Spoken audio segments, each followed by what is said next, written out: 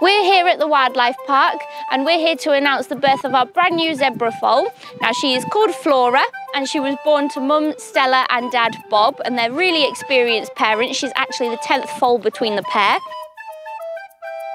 She's actually the only Chapman zebra foal to be born in the last 12 months in the UK, so it's very exciting.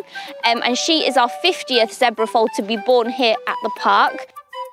She's very independent, she's very, very lively. She likes to run around the paddock, and zebras are actually a really iconic species here at the park, and they have actually been our logo for the last 40 years.